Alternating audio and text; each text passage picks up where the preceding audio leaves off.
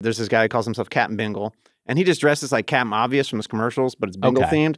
So I'm not the most original, buddy. But I mean, it's really funny in a lot of ways. Captain Obvious. Yeah, picking that. There's so many Captain, not Captain America, Captain Obvious, not Captain Jack Sparrow, Captain Obvious from the Expedia commercials. Yeah, that's his journey, man.